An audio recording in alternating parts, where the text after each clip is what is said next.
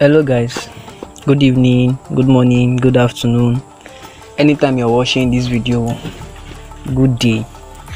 Today I'll be showing you how to create this editable pixel lab using your editable text effect, using your pixel lab. You can see that everything on this place is editable. It's quite simple, it's not complex. So I'll be offing everything you're seeing, and let me delete the text and leave only the background. So I'll be deleting every down thing that you're seeing here. So the background is a gradient of dark blue and light blue, but let me show you the color code also in case you want to use it. So for the first color, this is the color code for the first color. Then for the second color, this is the color code. So you can write it down if in case you intend to recreate this video or work on it, which I will love you to do so. So first thing we'll be working with, first stage of this process now, is to enter your text. Enter your text. Then the second stage is to increase your size, take it to 240. Then the next one is to centralize it. Come to your paddling. Your paddling now is to bring out the edges of your text. If you're observing some text or some fonts that you're using, if you use it, you observe that some of the part of the font are being cut off. So what you do now, you paddle it out. The second thing you do now is to select your font. Okay, let me just re-enter recent because I've used the font already. So this is the font I'm using. This is the guy I'm using. So you can just go download it there. If you don't know how to download, check in my video playlist. You will see a tutorial on how to download and also on how to extract fonts and add it. So next thing you do now is to go to your shadow.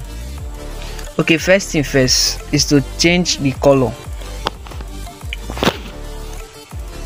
which the color will be a gradient. Enter your gradient, tap on your plus sign. So this is the surface you're going to see. So this side now will be white, pure white. Then this side now, this other side of the surface will be using a color code to get the color that we need. So the color code is B5 B5 B5 B5 B5 B5. Then when you're done, you tap here. The color will automatically come out. Then you tap your OK. Tap your OK. So this is the color. Then the next thing we are going to do now is to add our stroke. Our stroke, just enable it, leave it at 2, take it to 2. Are you seeing? Then the next thing now is to add color to our stroke, which we'll be using a color code for the color. The color code is F1 F1 F1. So that's pure white. I get me. So the next thing now is to add your shadow. Reduce the opacity to 50. Reduce the blur radius to 2. Then the next thing is to take your offset X to -3. Then offset Y to 6.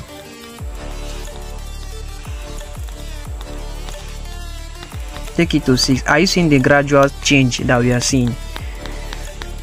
One important thing you should note is to make sure your text is being centralized. Then the next thing is to go to your 3D. Enable your 3D. You see that our 3D looks somehow broken.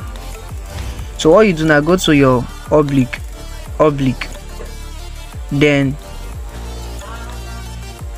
for you to disable that broken edges that you're seeing now, you need to disable this. Please, I'm coming. Okay, we'll be using that place already, so no need of disabling that place. So your oblique now, you take it to 225. That's your oblique angle. Take it to what? 225. 225. Okay, just leave it that way. Then your light angle now, take it to 105. This is your light angle. Take it to 105. Then your shadow now, take it to reduce. This is your shadow. Reduce it to 20. Then now go to up. Go to the upside now. Then your depth now should be 4. Reduce your depth. Make your depth to be 4. For now, just leave it like this. We'll be coming back to work on it later. But for now, just leave it this way. So we are done for the first layer. This is a 2-layer editable text effect. So now you copy it, then increase this one. Now this one you just copy. Now increase the size by 2. We have 240, so make it to be 242. Are you getting me? Then now what you do now, go and enable it. Sorry, go and make it bold. Tap on your style, tap on your B to make it bold. Then your stroke, now take your stroke to 13. Increase the stroke of the second layer to 13.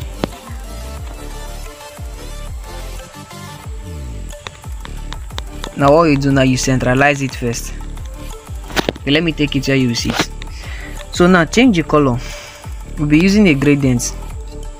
So and we'll be using a code, a color code. So the first color, which is this one, the first color code is FF B2 0000. Tap your good, tap your OK. Are you seeing that we've generated our color? Then the second color code is please take notes. Second color code is FF 9801. Then tap when you're done. Now you tap on here, tap here, the color will come out. This is the color will come out. Then you tap your OK. I'm just taking time so that you guys can also learn, so that you won't miss any part of this process. So what you do now, go to your stroke, then use same gradients for your stroke.